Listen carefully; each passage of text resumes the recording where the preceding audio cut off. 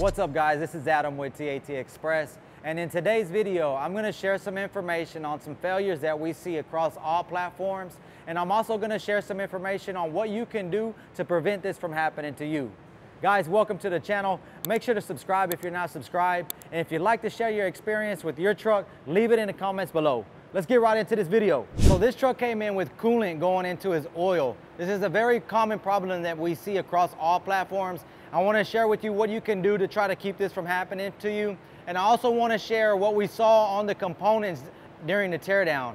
Now guys, this is a very common problem as I mentioned, and what I would suggest you do is run an oil analysis when you're doing your oil changes. This is pulling oil when you're doing your oil changes to make sure you don't have any kind of contaminants in your oil. You don't want to have any fuel, coolant, or metals in your oil. You want to catch this before any major problems happen.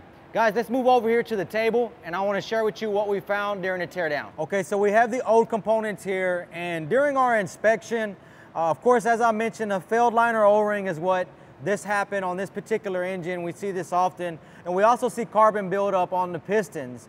But what I want to talk about first is these liner O-rings. Now, what happens, this is a wet liner if you don't know, and coolant surrounds this liner, and this O-ring is what seals it inside the block and keeps the coolant from dropping into the oil. You can see on these O-rings, this is a section completely missing. I'll give you some closer views, but what you can do to keep this or prevent this from happening is replacing your coolant often, every 200K at least, doing a coolant flush, keeping your levels correct on your coolant. And you can do that by ordering some coolant test strips. And you can do that online, and make sure when you do test your coolant that you do it when the coolant is at not hot. You don't want to open up that cap when it's hot because it has pressure.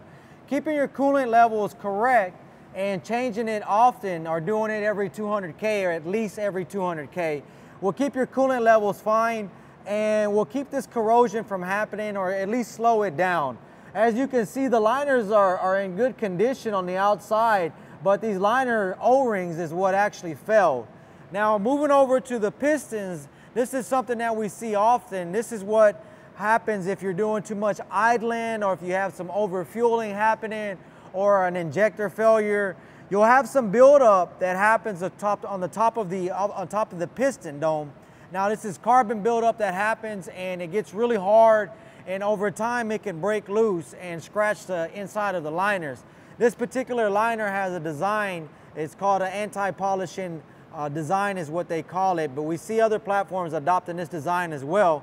What this design is meant to do, or designed to do, is prevent this carbon that's building up around this piston from actually damaging the liners and causing polishing.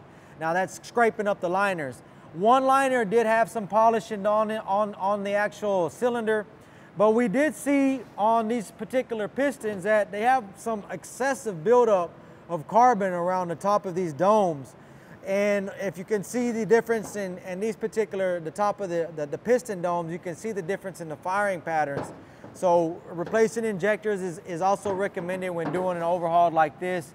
What you can do to avoid this type of damage from happening is, of course, avoid idling. I know that's very challenging to do sometimes, but this is what happens when fuel is not getting burnt.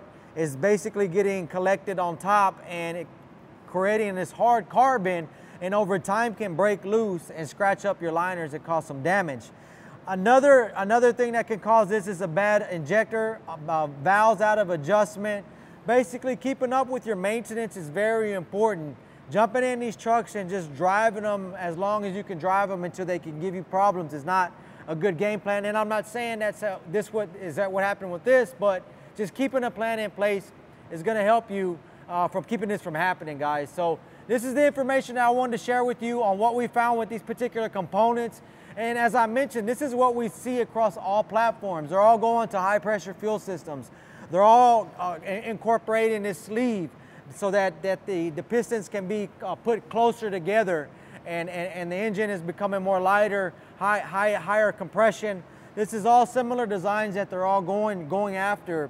So, but keep in mind, this is what we recommend for maintenance and coolant. So keep that from happening. So guys, I hope this information was helpful for you. Guys, thanks for watching. Be sure to hit that subscribe button and that like button. And if you'd like to share your experience, leave it in the comments below. TAT Express is now servicing at our new location, 4140 Langdon Road, Dallas, Texas, 75241. If you'd like to schedule an appointment, you can call us at 972-225-3017. TAT Express is also hiring. If you are interested, you can apply online at our careers page or send us your resume at info@tatexpressinc.com. Guys, thanks for watching, and until next time, be safe.